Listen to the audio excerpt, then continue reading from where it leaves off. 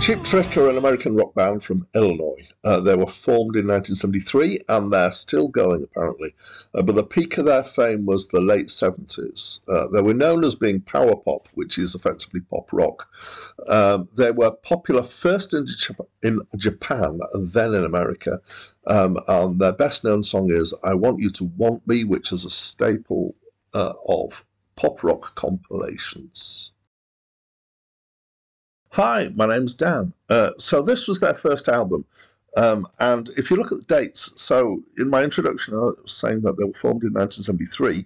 This is 1977, their first album, so it's a few years later on. They must have been touring quite a bit in the meantime, I would guess, and it certainly sounds like they've gelled together as a band, which, you know, obviously a good thing. They're generally described as being power pop, but I would describe this album as being hard rock. I think it's more raw-edged than some of their later stuff. In fact, I would say there's quite a large flavour of British glam rock from the early 70s in here, particularly the first track. Now, that leads me on to... there's a little bit of... controversy is not the right word. But when they released this as a vinyl album, which is obviously how it was first released, they had one side which was side A and the other side which was side 1. So they didn't have a side B or a side 2. And so the choice of which order that the sides should be played in was left up to the listener at that point. When it was first released on CD, side A came first and then side 1. But later, a later re-release of it on CD claimed that it was the band's preferred order and that was side 1 before side A, and that's the version that I've listened to. Not that it's had a huge impact, I think, on the album experience. I think it can work either way around.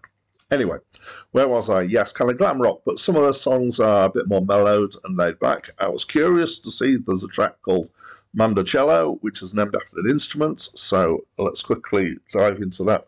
So you've probably heard of a mandolin, and a mandolin is a fretted and strummed version but of a violin, in the sense that it's the same tuning as a violin. So a mandolin and a violin are tuned the same. You can also get mandolas, that's the right term, and obviously it's the same as a viola. And you can get mandocellos, and I have only once in my life seen a mandocello, but I know that they exist. In fact, I've played one. So I was curious about this, and sure enough, in the credits of who played what, the guitarist is credited with playing the mandocello. So I found that curious, and it's an interesting use of the slightly different tone from a guitar there. The singing's all right. It's not particularly noteworthy. The guy has got Robin Zander, I think, has got a decent enough rock voice, but it's not one that kind of stands out above other voices or particularly distinctive, I would say. I would then also say that I think that the strength of this album comes from the songs. So the songs are about diverse things. There's a certain kind of anti-establishment feel here. There's anti-school. There's a song about how evil taxmen are. There's a song about a serial murderer. There's all sorts of bizarre things to explore there. And it certainly steps out from the kind of classic relationship stuff that you'd find on lots of albums.